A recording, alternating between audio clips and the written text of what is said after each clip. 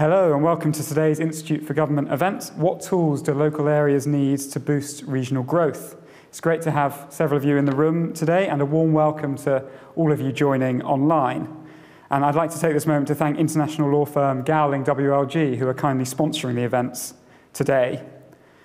Devolution in England is back on the agenda, with Chancellor Jeremy Hunt announcing the creation of new elected mayors in Suffolk, Cornwall and Norfolk in the autumn statement, building on the commitments in the Levelling Up White Paper earlier in the year that every part of England would have the option to get its own devolution deal. At the same time, Greater Manchester and West Midlands combined authorities are negotiating their deeper trailblazer devolution deals. And just today, Gordon Brown's constitutional review has set out a possible future Labour position on the topic as well. All of which makes this a very timely discussion as we take a look at the policy areas where the benefits of devolution or decentralisation may be greatest, weighing up against some of those benefits of central control as well. Now, before I introduce our speakers, just a few words of housekeeping. This event is on the record and is being live streamed, and there'll be a video and sound recording up on our website within 24 hours. We'll be live tweeting from the Twitter at IFG events using the hashtag IFG Levelling Up, so please do follow along and contribute there as well. We're going to have a conversation among the panellists, but there will then be plenty of time for questions. Those online, you can provide them via Slido, so do be thinking of those questions and adding them in as soon as the event gets going. And for those in the room, there'll be a roving microphone, so likewise be thinking of what questions you might like to ask, and please wait for that microphone before you speak. And please, when we get to that point, do say who you are and where you're from. It's always good to know who we're speaking to. So we have a great panel for this event today. We'll shortly be hearing opening remarks from Robert Breeden, who's a partner and practice group leader for Commercial Employment Pensions and Projects Group at Gowling WLG. Thank you, Robert, for being here. It's great to be partnering with Gowling today. On our screen, we then have John Rathmore, who's Director of Strategy, Research and Economy at Greater Manchester Combined Authority. Thanks for joining us, John. And we're also joined by Councillor Bridget Jones, who's Deputy Leader of Birmingham City Council, also involved in the Combined Authority there, and I believe in the Gordon Brown review as well. So it's particularly great to have you here this afternoon, Bridget. And then in the room with me, we have Professor Neil Lee, who's a Professor of Economic Geography at the LSE, who can be providing some economic expertise to our conversation today. So I'll now ask Robert to say a few opening remarks from Gowling. Yes, thank you, Tom. Good morning. As Tom says, I'm Robert Breeden. I'm a commercial and projects lawyer with Gowling WLG. We're delighted to be supporting this event this afternoon, indeed a programme of events around levelling up with the Institute for Government. As a firm with a large government sector practice, you would imagine that we want to be up to speed and to fully understand the issues around any flagship government policy. But as an employer of 1,000 people in the regions, the issue of levelling up is particularly important to us. And so we look at the debate around levelling up and we see it's directly relevant, it's directly important to us, both as a firm and our advice as an employer and to our people, but also to our clients. And the issue of levelling up, I don't think has ever been of any greater importance, really. We've seen it over the decades and we've seen a number of different initiatives looking to address it.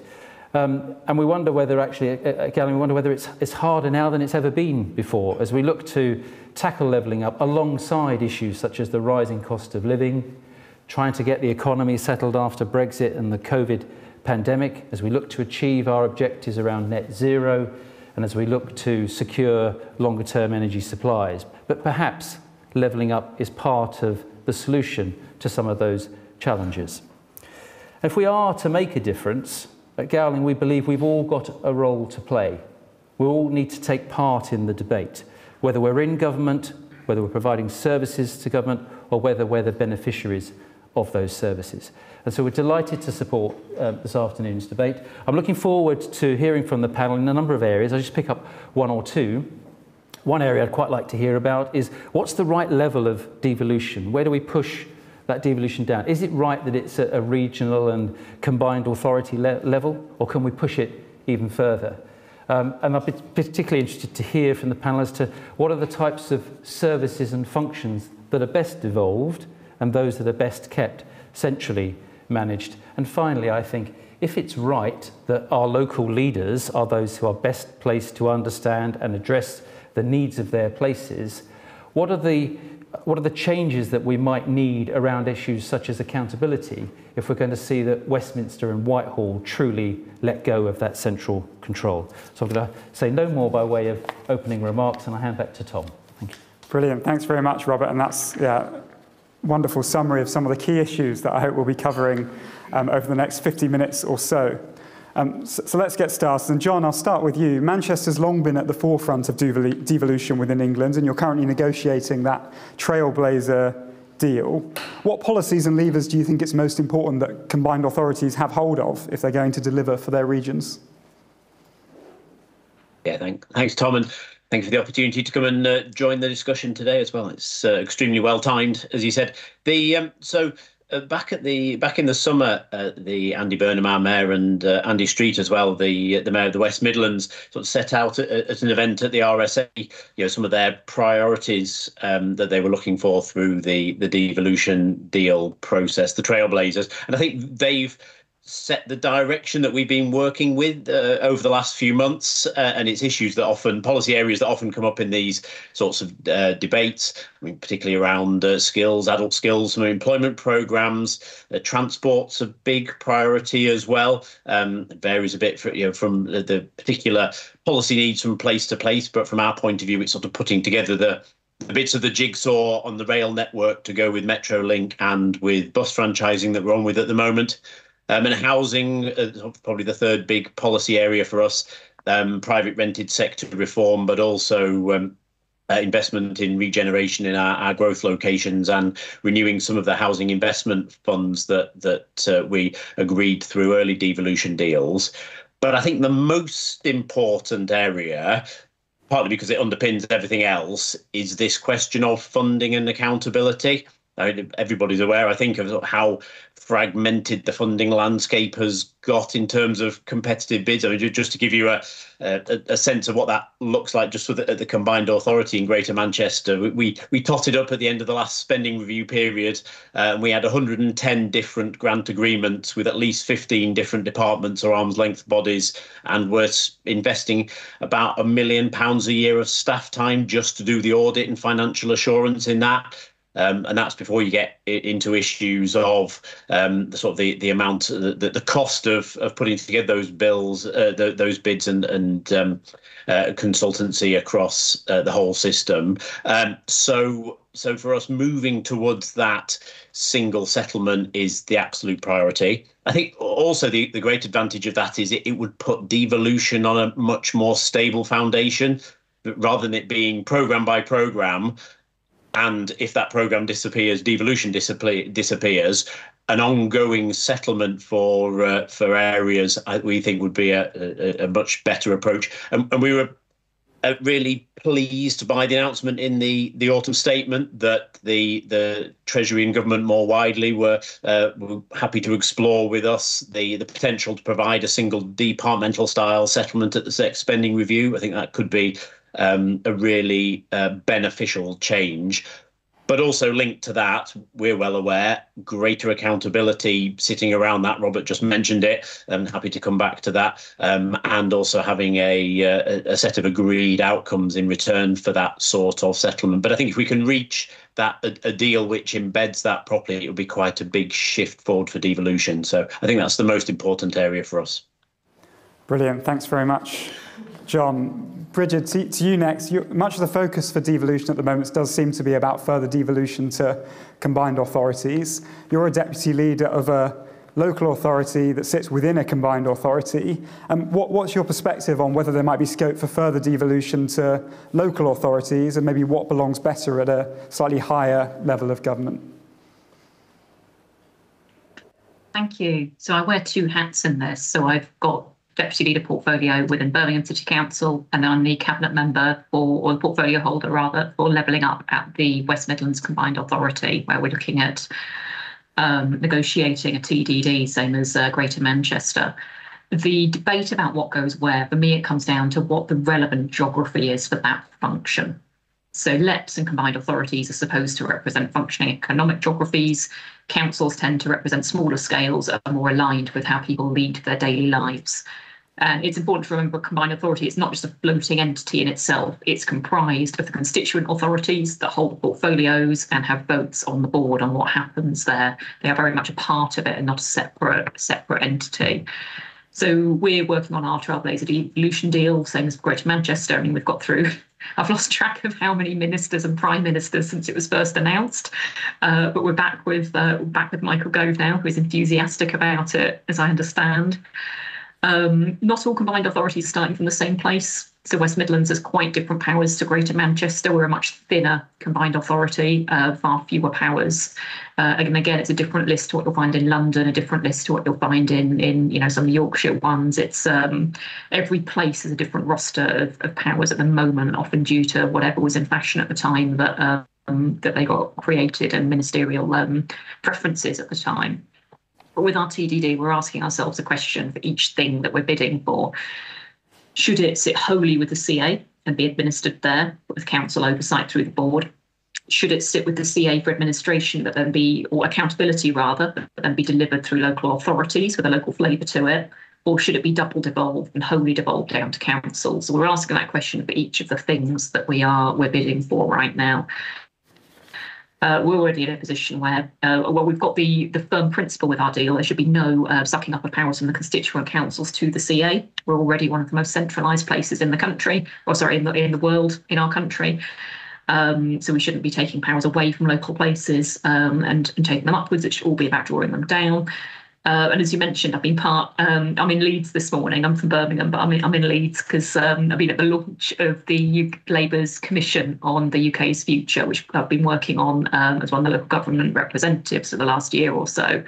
And a key tenet we have applied with this is putting the right powers into the right places. And it's for two reasons, really. It's the obvious economic one, of unlocking the potential that is there being wasted in our cities and regions compared to what we see in performance in other less centralised places. But it's also a democratic one. People have lost faith in democracy. The turnout in mayoral elections, turnout in local government elections is so low. And we are exhausted as local representatives from having to go to people. We know you're so passionate about that, but there's nothing we can do about it locally because the power to do something sits somewhere else. We're all exhausted as councillors with having to do that again and again. There's some really exciting proposals in today's commission that would unlock some of that power, put it somewhere where local people can have influence over it and really feel like their voice matters again. And as well as the economic benefit, hopefully restore some faith in our democracy. Brilliant. Thanks very much, Bridget. Neil, there are two facts about the UK that are often linked. One that Bridget referred to there, that we're one of the most centralised, and also that we're one of the most regionally unequal. Do you think it's reasonable to link those two, as commentators often do? And how do you think the government could design its English devolution settlement in a way that would promote those better economic outcomes outside London and the South East? So is our high levels of centralisation, our high levels of inequality, are they linked? Clearly they are. It's a bit more of a sort of complicated link than I think we would often portray. So the danger is that we think that we will sort of somehow devolve power to sort of local areas, and immediately you will have a sort of uptick in sort of, well, regional equality or, regional growth. And the problem is the academic evidence is quite shaky on that. So I think it's, my personal view is that it's something we should be trying. The academic evidence is more shaky on this than you would expect. And one of the main reasons for this, and this is probably familiar to everyone in this room, is because governments tend to fall on decentralisation or devolution as a sort of policy tool when they hit crisis. So you have the sort of national state clearly isn't doing things as well as we might hope. And then because of that, we sort of devolve, power gets devolved. So actually, the sort of conversations we're having now and today are, I think, really, really important in terms of shaping how that sort of devolution happens and how that happens, because that's where the sort of link is going to sort of, or if we sort of manage to break the link between high levels of inequality and high levels of centralisation, it's going to be through sort of these sort of very detailed sort of nitty-gritty sort of issues. The other thing about sort of inequality in the UK, or regional inequality in the UK, is that most of it came out of the 80s and 90s. It's actually been sort of stagnant for some time. And the reason for that is that London's been ticking over pretty well, and it's very high, regional inequality is very high, but actually there's been nothing, despite sort of, in my entire working career, basically, nothing has really sort of shifted the dial in terms of regional inequality. So that's kind of problematic.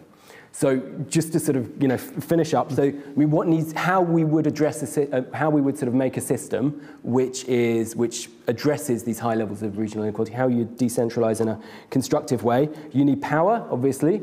You need money, you need time, you need accountability. I mean, a lot of these things, they're not actually, you don't need an academic to tell you all this sort of stuff. They're not sort of secret sources. These are things which we all know about. I think there's a more interesting question, which is why, how we can, as Bridget suggested, how we can sort of bring people along with it. Because, when I started my career, I remember Gordon Brown talking about sort of devolving power, or Tony Blair, wasn't it? Very keen on devolving power, and it sort of died because of electoral reasons. And I think there's a really interesting question about how we can bring people along with it and persuade them that it's in their interests.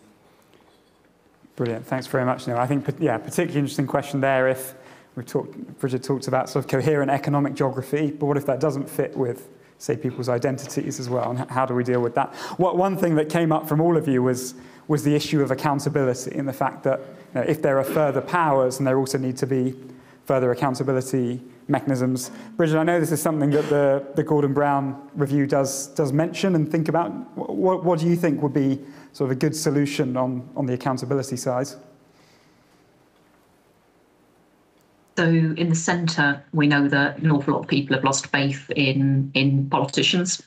We've had scandal after scandal, second job scandals in particular. Some of the things the Commission recommends are banning MPs from having second jobs and creating a really interesting suggestion, actually, creating a citizens panel which reviews misdemeanours by MPs and makes judgments on those, and putting that power back in the hands of ordinary people, which is a really interesting one. But with devolving of powers, it's a really key question, because the level of accountability our English mayors currently face is very, very light compared to what councils face. I'm held to account as deputy leader in Birmingham by my fellow councillors, by scrutiny committees, by the public ultimately. Lots of those mechanisms just aren't there to the same extent with the mayoralties, but also they're such new institutions, they're so patchy across the UK, they're very poorly understood by a lot of people. Very few people understand where powers sit at the moment, who they need to be holding to account for different things, and how they can exercise that power. And the point that you raise about that tension between economic geography versus identity is one that we did explore during the UK Commission. And we weren't prescriptive on geographies for that reason, because it's such a difficult topic to get into and to prescribe anything on. We've left that very much down to local areas to determine for now what geographies make sense for them for different things. One man's localism is another man's postcode lottery, is the truth of devolution. And resolving that tension between those two things, it's got to be done, but it's a really interesting one to explore. Thanks, Bridget. John, there are those trade-offs, aren't there, with devolution of power can mean differences in outcomes and differences in provision. You mentioned the sets of areas that are priorities for Greater Manchester in their devolution deal. Why is it that you think those are the right ones, or that the Combined Authority thinks those are the right ones for you to have control over? Yeah, thanks. So, I don't think anyone would claim at the moment there's a quality of outcome under the current system. So yes, you will be. There will be sort of varying outcomes depending on powers, but I think we've got that anyway. The trick is to try and improve it everywhere. But in terms of sort of settling on those particular priorities, it's sort of slightly different reasons for in different areas. I think the most important one, a single funding settlement and accountability framework, as I mentioned earlier, because that underpins everything else and underpins devolution as a whole. But on some of the specific policy areas, I think on skills and work, I think there's general agreement that the skills system is very fragmented as it is at the moment, but also there needs to be greater responsiveness of local skill system to be able to respond to local employer needs and sector needs in a more coherent way. So that I think that sits behind the skills proposals.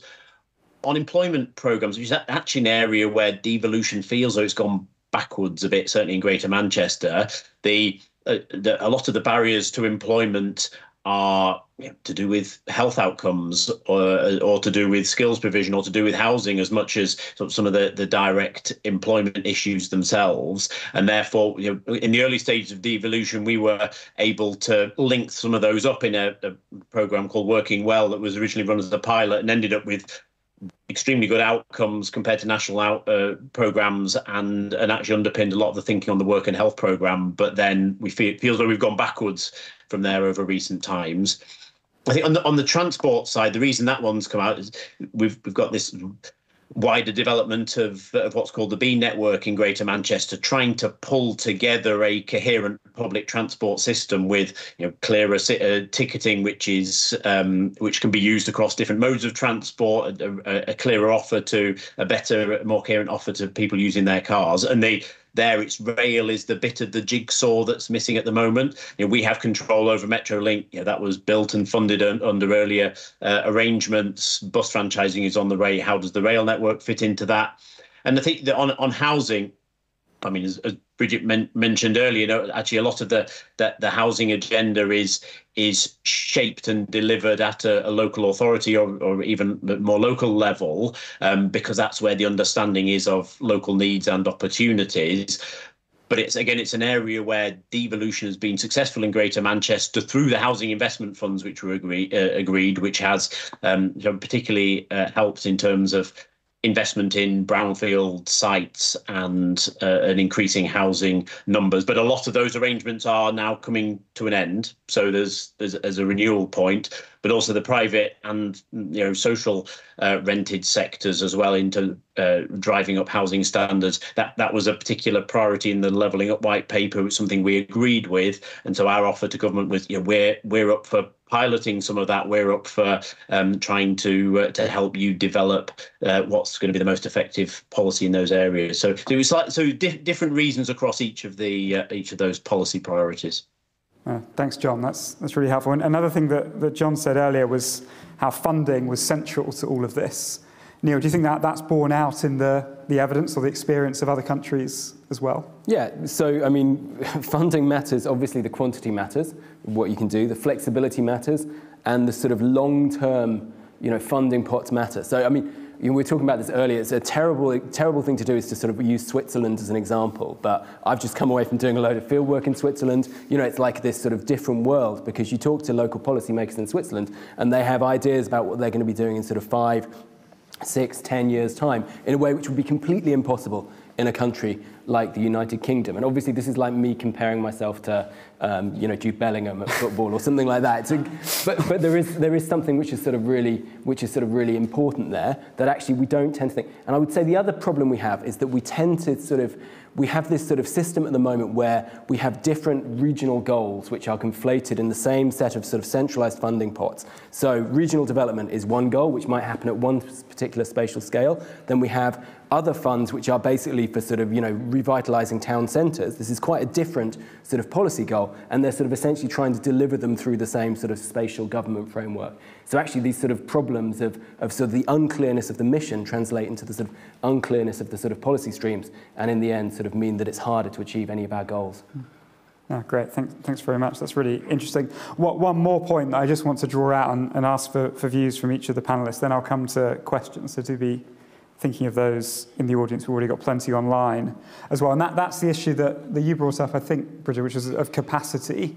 And so a couple of different ways, I suppose. One question is, how far do our local institutions currently have the capacity to take on these extra powers? And I'm thinking about that specifically in Greater Manchester and the West Midlands. But then linked to that, if we think that capacity might be quite different across the country, does that mean that the sort of approach to devolution in England that we've had from this government and previous governments of sort of a patchwork of a deal here or deal there is just inevitably the way that this is going to develop, or should we be trying to do something more coordinated? So feel free to take that question how you like, and I'll go through you all in the same order. So, John. Yeah, I think capacity is a challenge and something we're thinking about a lot at the moment in relation to the Trailblazer deal. And certainly that's why for some of the bigger elements of the proposals, we're looking ahead to the next spending review and what could be agreed through that sort of process. Because if all the proposals that we were putting forward were sort of suddenly dropped on Greater Manchester tomorrow, we wouldn't have the capacity, expertise and skills in place to deliver it, even though we're probably in a better position than any other part of of England anyway to deal with that. So there's got to be a process locally as well of building up that capacity, expertise over time. And just on the, does that mean we inevitably end up with a patchwork? I think it inevitably means that different places are at different stages of that process. I mean, actually, the institutional capacity that is there in Greater Manchester is down to 30 years of an institution building and partnership working. So it doesn't come quickly.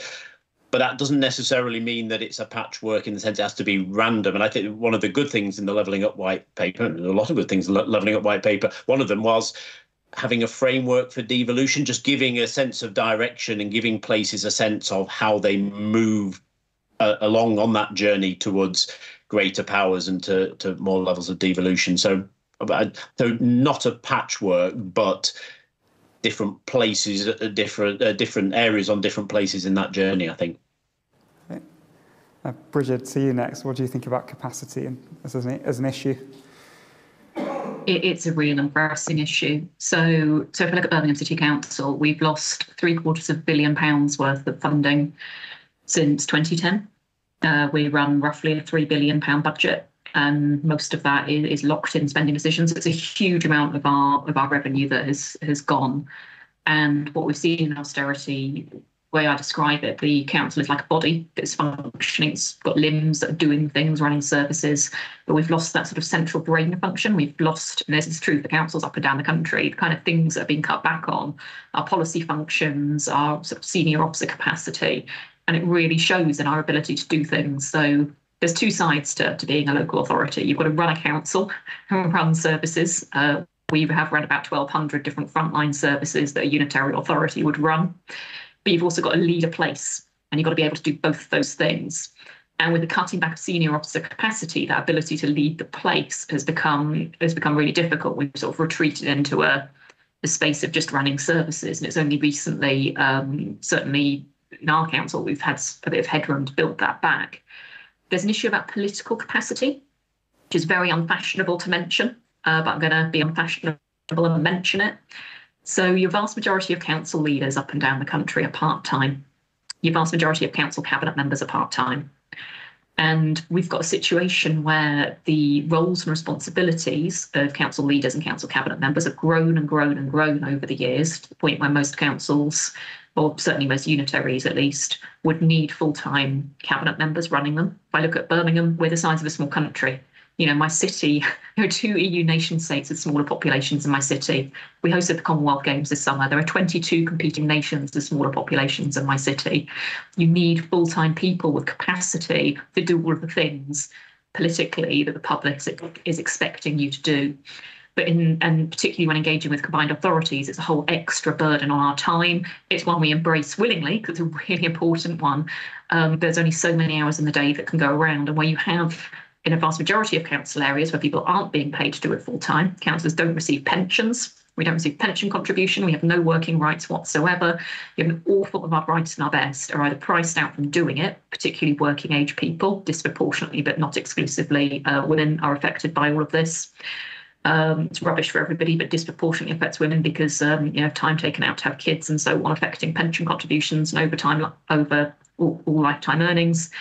We've ended up with a situation where your average councillor is aged 59, and in an awful lot of places they are being run by people who are part-time who don't have the capacity to put this in. It's a very unfashionable conversation to have, paying politicians more or changing our terms and conditions. But unless you do that and put some of those protections in, you're not going to have the political capacity to deliver on what the public is expecting us to deliver on, and living up to those very high expectations that they have. And you're not going to be able to deliver the kind of things that you need to be able to deliver. Great, thanks, Bridget. I'll wait for the bad headlines to come from that. No, that's great. There is, in fact, a question saying, would you see increasing the wages of politicians or the government as a possible means to attract top talents into the administration? So you're not the only one who worries about these questions, which is great. Neil, to you. So, I mean, I'll be quick. I mean, you know you're in trouble if Manchester are looking a bit scared when we talk about capacity, right? As the high capacity part of the sort of UK's local government sort of system, apart from London maybe. And look, if we're still in the European Union, we'd be talking about capacity building as part of the structural funds as a sort of condition for making sure that that money was sort of spent well and being spent wisely. And for some reason in this country, I do work with Romanian local authorities, and I don't think people would ever do sort of similar work in the UK. Maybe I'm wrong to sort of try and build up capacity to make sure that money is spent wisely and in sort of appropriate ways. So I think there's a sort of problem. And the catch there is that I said at the start that the academic evidence on devolution was fairly mixed. It's very clear that if you devolve power at the same time as building capacity, that's when you get the positive impacts. And you don't get that if you devolve power at the same time as having sort of weak local government capacity. Brilliant. Thanks very much. Well, that gives us half an hour for questions. I say lots of questions online already, but I'm keen to go to people in the room first, so please do raise your hands. One man at the back and then the gentleman at the front here. Oh, hello. My name's Andrew Edwards, and I wrote a book about travelling Britain and Ireland. I spend a lot of time in Birmingham. I use cross-country trains. I go to Chiltern trains at Moore Street or even a van to West Coast. And I can get to Birmingham for £5.75 if I take West Midlands trains and stop at every station between here and New Street. The reason I mention that is that I was at the Commonwealth Games. I was at the CBI conference. I was at the Conservative Party conference. I do go to Birmingham an awful lot. And one of the things that in the national is that Britain doesn't think it's got tourism. And yet tourism across the country is fantastic. Because you're quite right, Bridget, 55 nations came to Birmingham, and hopefully you're going to capitalise on that by attracting more visitors. But I tend to find that most places don't realise that whether it's a church or whether it's a graveyard or whether it's a monastery, there's great, fantastic tourism. And it's inward investment that people have got to, who live in Britain, have got to visit Britain so we can understand Britain. And that builds inward investment, it builds confidence, it builds partnerships and everything like that. And from the three of you, apart from Romania and other countries in the European Union where they work better, I've not really heard anything about building and confidence from the UK. Great, thank you very much. And then one question down here. Hello, my name is Barry Matthews. I'm a FTSE 100 GC and also the founder of the Social Mobility Business Partnership, which is a charity that facilitates 550 weeks of work experience each year. And we work with Manchester, Birmingham, WMCMA. Gowling's also fund us as well. Thank you very much for that. My question is born out of bitter experience of taking a work experience franchise effectively across the UK. So we basically recruit 4 different businesses to collaborate and a professional sports club to fill the final day. We then go and look to source students with local authorities who then quickly get pushed to LEPs and the Careers and Enterprise Company. And the problem is there's a horribly inconsistent experience for employers. And so therefore, even with our model, where we're taking the heavy lifting away from businesses, and effectively all they have to provide is a day's worth of content and some sandwiches, we still struggle. The most operational draining element of our charity is finding students or adults who are in need of this experience. I'm wondering, and this is to both John and Bridget, what's the appetite amongst authorities like yourselves, which are far more developed than most, to collaborate in terms of having a common operational framework so there's a consistent experience for charities and or employers in local regions? Great, thank you very much. That's 2 questions there. One on the importance of tourism and inward investment, and it might be interesting to reflect on the role of combined authorities and local authorities in promoting their areas. And then also that question about consistent experience. So I'll go around the panel and feel free to take one or both. But John, I'll go to you first. Yeah, thanks very much. So I'll have a go at both. On the first, I mean, I think tourism and the wider cultural offer has always been a big part of the as how Manchester and wider Greater Manchester has looked to regenerate over the last couple of decades. I mean, obviously our football clubs are well known and bring a lot of visitors to the city, but things like the Manchester International Festival, the factory as well, the new facility that's coming next year. The role of the combined authority in that, often that's actually about supporting individual local authorities in the offer that they're making, whether by giving it additional profile, volume, sometimes some of the funding streams, because those cultural offers are often linked to individual parts of the city region. Whether it's Bolton or Oldham or Manchester, each has their own different offer and different strengths that they want to promote. So I think for the CA, it's less a role in trying to shape those and more to support what's happening locally. But clearly that is key. I think on the second question, inconsistent experience and appetite to collaborate, that is always a challenge, because there are so many different actors and groups, both locally and nationally, who we're trying to engage with.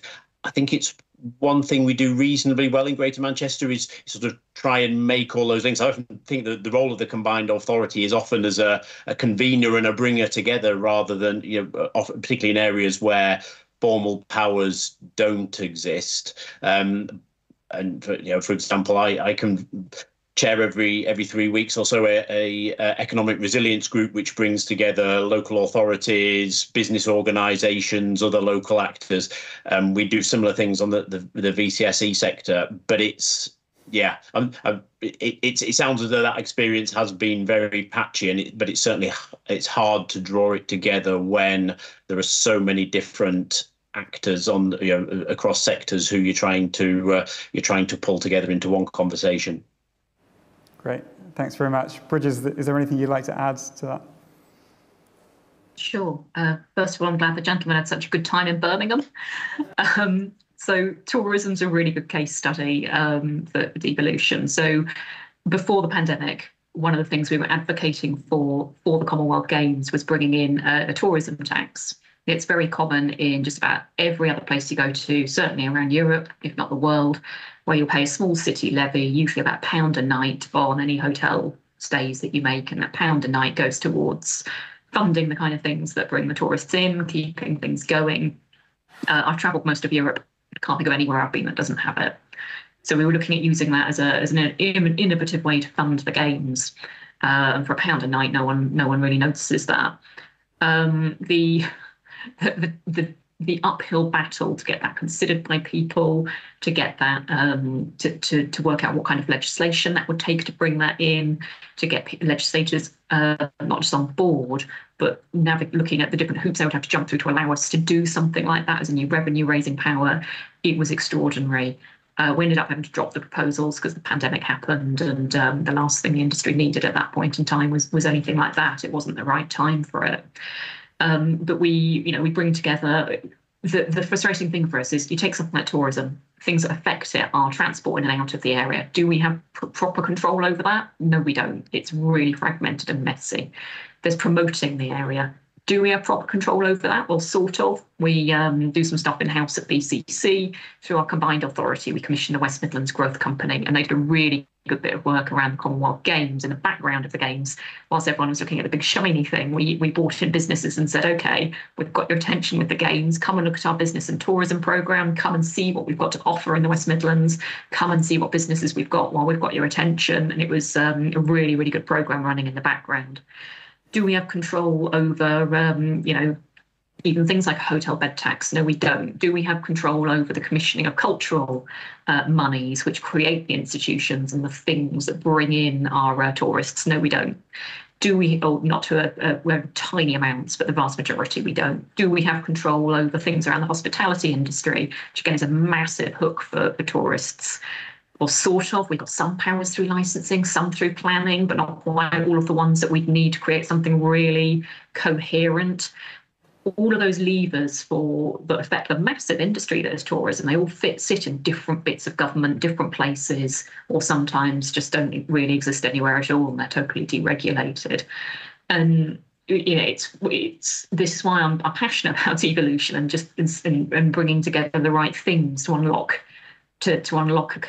industry and potential in the country. Because if you take that as a case study, there is so much more we could be doing if we had any coherence around all those levers for improving things.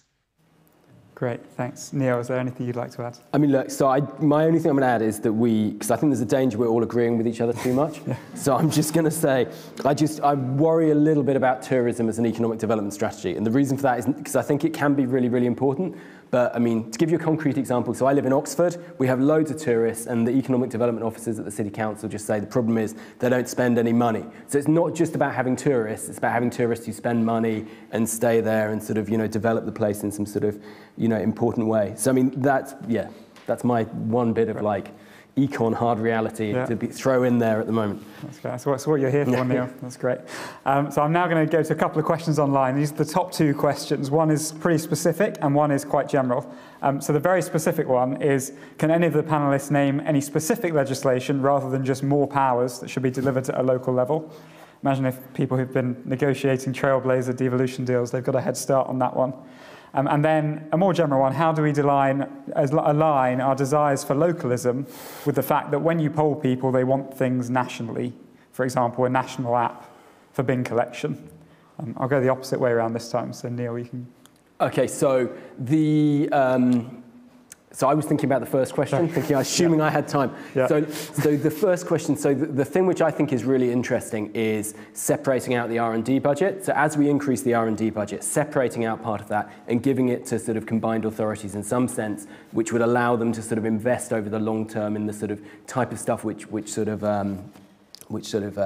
benefits their sort of local firms. The other thing which I just say as well is I'm a little bit cautious about some of this stuff about skills, and that's because we have traditionally had in the UK a system where the loudest local business gets a say, and actually sometimes I think a national perspective on some of that stuff in terms of joining it up would be a good thing. And actually reflecting on your comment a moment ago, we used to do this work, I did some work years ago where we looked at the number of youth unemployment initiatives you had in Shoreditch, and there was 100 in Shoreditch alone. And actually there is some sort of national level pruning and clarification about the system, which I think would be quite useful there.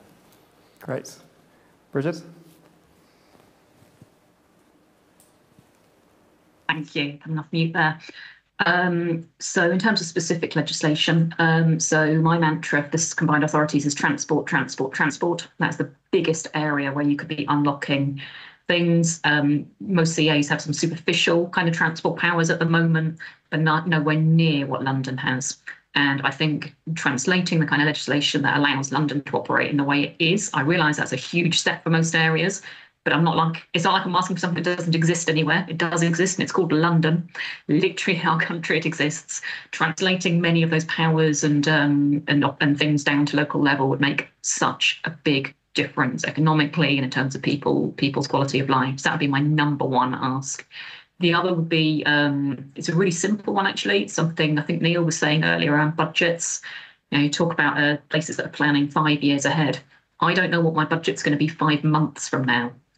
We're currently consulting on a budget for Birmingham City Council. We're going out to consultation next couple of weeks based on guesswork as to what might happen, based on guesswork around inflation, around the things we do know, but the wild card being what our settlement from government will be. And we usually only find that out in the run up to Christmas. So we plan a budget based on guessing. We consult on it based on what we've guessed. And then we normally, around Christmas and New Year time, find out what our budget is actually going to be, have to retrofit our guesswork and our assumptions onto the actual budget, and then pass it in February, ready for go live in the next financial year. And then we begin that whole cycle again. We plan it's not even 1 year to 1 year. We get so little notice what our budget's going to be. It's mad. Council tax decision, but the legislation stopping us from doing anything around council tax. We have a percentage rise we can put on council tax set by government, again through legislation. That locks in decisions taken by people from 12 years ago when councils last had flexibility over how much they could put their council tax up by. So a 2% rise at Birmingham raises very significantly less because of decisions taken by people 12 years ago than a 2% rise might do in, I don't know, in another council somewhere where they took different decisions 12 years ago and had a higher council tax base to start from. All those financial controls over us, changing that would really unlock things. Then the second question you asked, so it goes back to what we're looking at with the TDD in Birmingham and no doubt in Greater Manchester as well. So there are three ways you can do things. You can have nationally set standards and local and nationally run services. You can have nationally set standards and locally run services. You can have locally set standards and locally run services. And again, it comes back to one man's devolution is another man's postcode lottery. What is right for each service is very much service specific, and we probably don't have the right mix right now. We'll probably never have a mix that completely pleases everybody. But the important thing is that you keep reviewing and asking those questions consciously. Great, thanks very much. John. Yeah, thanks. So the question about legislation, and obviously we're working with colleagues in the Department for Levelling Up about to look at the legislative implications of what a deal might look like. But it's interesting, often it doesn't come down to legislation or not at least to primary legislation. I mean, a lot of the areas that I've been describing today are really about where resources sit and who makes decisions over resources. There aren't many things which we can't do in Greater Manchester because we don't have the legal powers to do them. There are a lot of things that we can't do because of the way that either resourcing decisions are made elsewhere or the way that funds are structured. So now that's not to say that coming out of some of those conversations around single settlements, spending reviews, accountability, there wouldn't then need to be some legislative changes to embed those. But actually, a lot of them are, these things are not really about legislation. And I mean, just to agree with Bridget about the long-term planning point. As she says, some of the ways that the time periods that funding decisions are made over is just astonishingly short and prevents planning. One thing we have tried to do is try to keep some consistency of at least strategic planning in Greater Manchester. I mean, for example, we agreed our local industrial strategy with the government back in 2019, and then obviously national government priorities and everything changed. We kept ours because our feeling was the evidence base was right. We had the buy-in from local stakeholders, and therefore we were going to press on with delivering it. And interestingly, some of the signs from the current government are that they're coming a bit back round to that industrial strategy, setting some priority, if not sectors, at least functions in a similar way to a local industrial strategy, from which sometimes if you stand still long enough, then national government will come back round to where you are anyway. But it does give that consistency over time.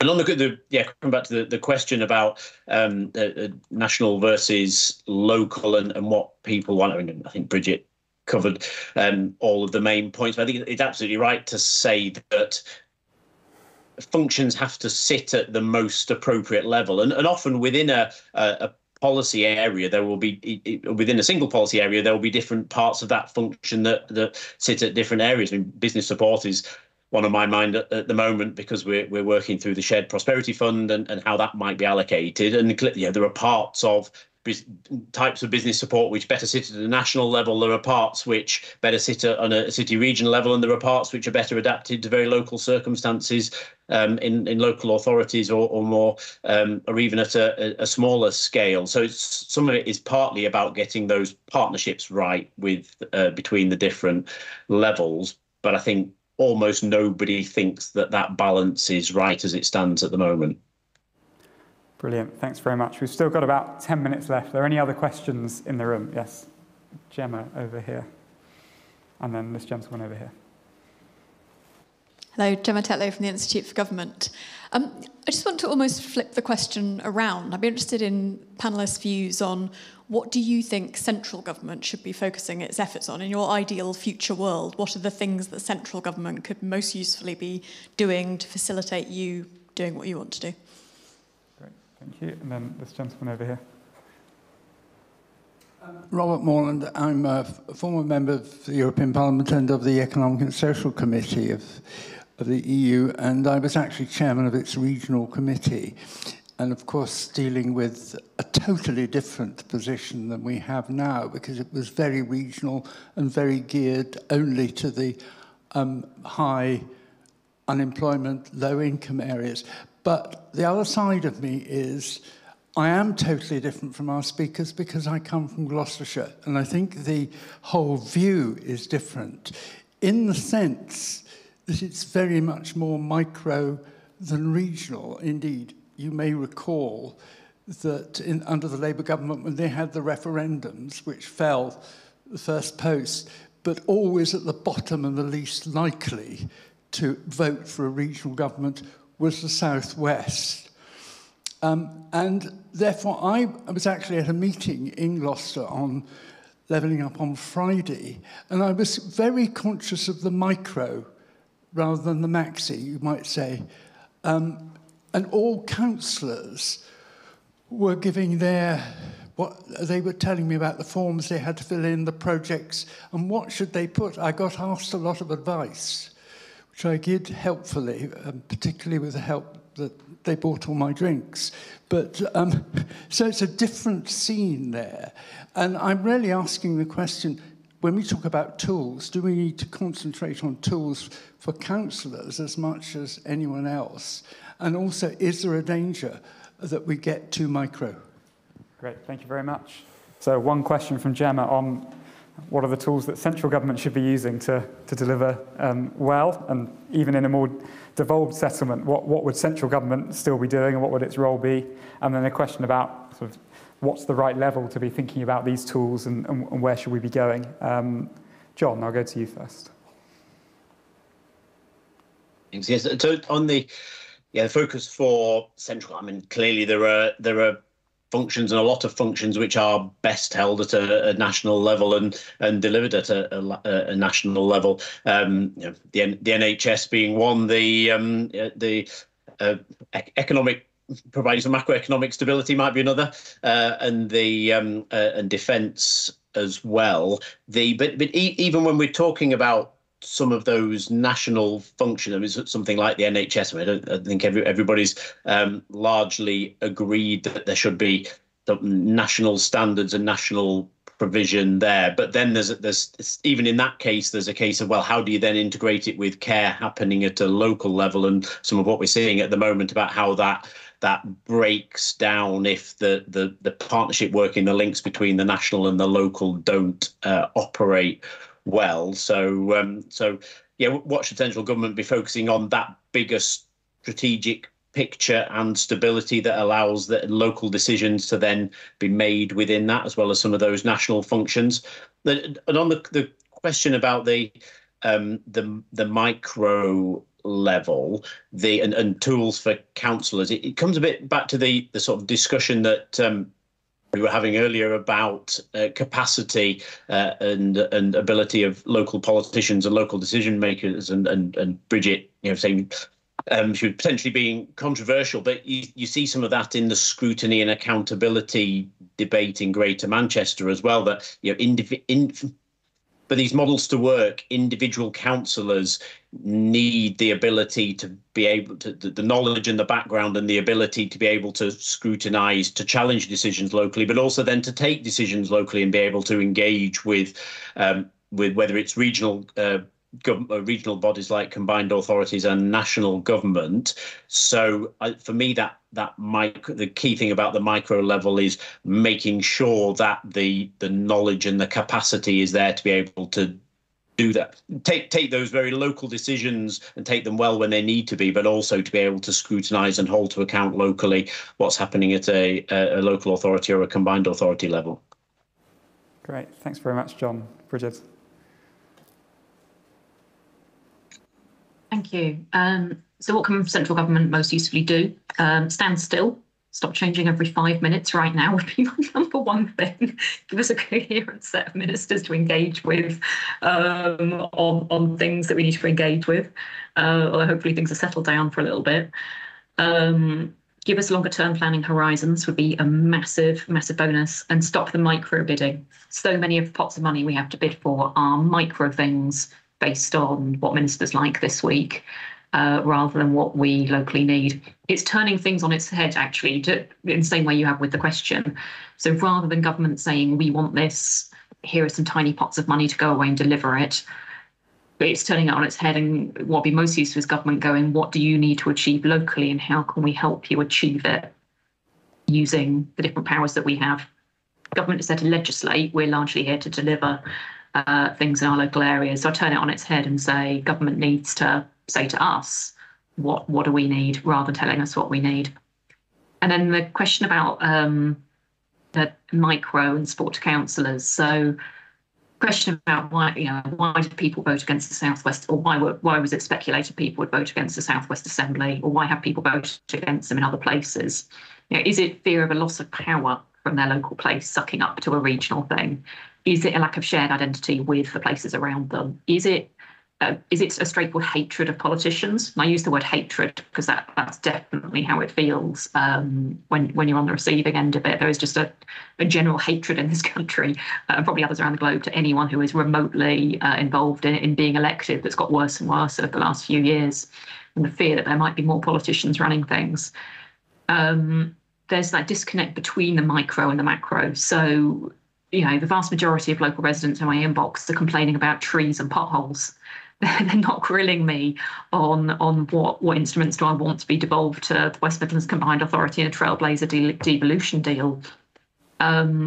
It's a hyper-local that people can come to you on, the hyper-local that they vote for you on.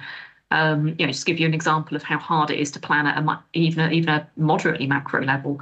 It's a truth universally acknowledged by councillors that everyone believes a stretch of road outside their house must be 20 miles an hour, but very few people believe anywhere else should be. Trying to plan on a greater level than the absolute micro is really, really hard when it comes to the ballot box. And part of that is simply, education of the public and just being clear about what it is that we're here to do. But it comes back to what I said earlier. You've got to be able to do both. You've got to be able to run a council and also lead a place. And that place you're leading has got to also be your ward and your city. But just one final point, because I realise I'm going on capacity. So I don't believe I'm dissing on other councils, so I'm not going to name it. There was a council in the north that has had some difficulties recently, where councillors, cabinet members are criticised for not properly scrutinising cabinet reports. Some disastrous decisions were taken, and the council's gone sort of bankrupt. When you look at what those cabinet members were earning, it was around about 25k with no pension. Very few people who have the professional background and skills to be able to scrutinise multi-million pound budgets, often multi-billion pound budgets, and put in 50-hour weeks to do what is required of you, are going to give up a lucrative career to go and be a cabinet member in an authority like that, with that level of personal jeopardy for 25k with no pension. Very few people are going to do that. And that's a very common position up and down the country. And again, very unfashionable to raise it, but unless you address some of that question, you're not going to address some of the issues I've just talked about in terms of people's expectation of politicians not matching what they're able to deliver. Brilliant, thanks. Anything to add on that, Neil? So to be quick, so I think the Gloucestershire, you say you're from Gloucestershire, and that makes you sort of different. I'm from Oxfordshire. Probably the thing we have in common is that at least we're not from Wiltshire. They're sort of, but I think the Gloucestershire issue is a really interesting one, and actually I think it goes back to Gemma's question as well, which is that central government, there are some hard choices which need to be made about sort of spatial development. We know the economies favouring cities and sort of more accessible areas. Central government does have a role to play in saying, actually, not everywhere can be a sort of global innovation hub. You can have your sort of, you can put some sort of, top investment in sort of Birmingham, Manchester, and then maybe it's a different type of sort of economic development strategy for somewhere like sort of Gloucestershire would be my suggestion. Yeah, that's it. Brilliant. Okay, we've only got a couple of minutes left, so I'm going to ask one more question and ask for very brief answers from the panel. Now, one question here is an anonymous question saying, is the conclusion to all of this that Professor Philip McCann was right? I'm assuming that wasn't an anonymous question written by Philip McCann. Yeah. But I know that he was one of the people working on the Gordon Brown Commission, as was Bridget. So I wonder if you could give your brief 30 seconds, if you can, on what you think about that commission and where it's going next. Appreciate that's a broad question, but it is the topic of the day. So I'll go in the same order. John, if you can go first. to be honest, not had a chance to read through the report from today, but just from skimming it, I think it's very encouraging that there seems to be a cross-party consensus in terms of the direction of travel here. And I think from a devolution and a trailblazer point of view, and embedding that for the long term, I think that's really encouraging. Right. Bridget. From a slightly biased point of view, given I was sat next to him at the launch about 2 hours ago, I think the Commission's really exciting. It's a really radical set of things. I did 5 fringes at the Labour Party conference and another 5 at the Conservative Party conference because it was in Birmingham. So I was invited along to them, all about devolution and levelling up. And I was really struck by, across party lines, everybody was on the same page about this stuff, except ministers at the time. Now, on a new Prime Minister and a new government since then, the ministers have changed since then and again, are more enthusiastic about this agenda. But it really struck me that across party lines, actually, people were saying similar things. It was just the people at the very top at that point in time that weren't on board with it. But do read the report. I think it's a really exciting report, some really, really great principles in there. Have a look. Great, and final word to you, Neil. So I'm going to plug Philip McCann's book, which is excellent, and published at the Regional Studies Association book series. You should all read that. It gives you a hint of where his sort of thinking's come from. And I will say the problem here, right, which is that, we say we are all agreed. I think there is general agreement of at least the direction of travel, and a new administration is going to come in at some point soon, and they're going to be hit by a load of other big problems. And the question is, how can we build this as a long-term journey in the UK's political economy, rather than being just a period when we all agree on things and then just forget about it as soon as the next big global event happens. Brilliant. Well, I think that's a great note to end on. A reminder, the event live stream will be available online on our website and on YouTube within the next couple of days. I'd like to thank the audience in the room. Thank you for your questions. Thank you for coming along. Do stick around for refreshments. And thank you to everyone joining online as well. Special thanks to my panel, to John, to Bridget, and to Neil. And thank you to Robert and to Gowling for sponsoring the events as well. So if you found this interesting, you'd like to attend our next event on how can the government strengthen the UK's resilience, that's on Thursday the 15th at 3 p.m. and you can register now on our website. And as we close, would you please just join me in thanking all of our panellists.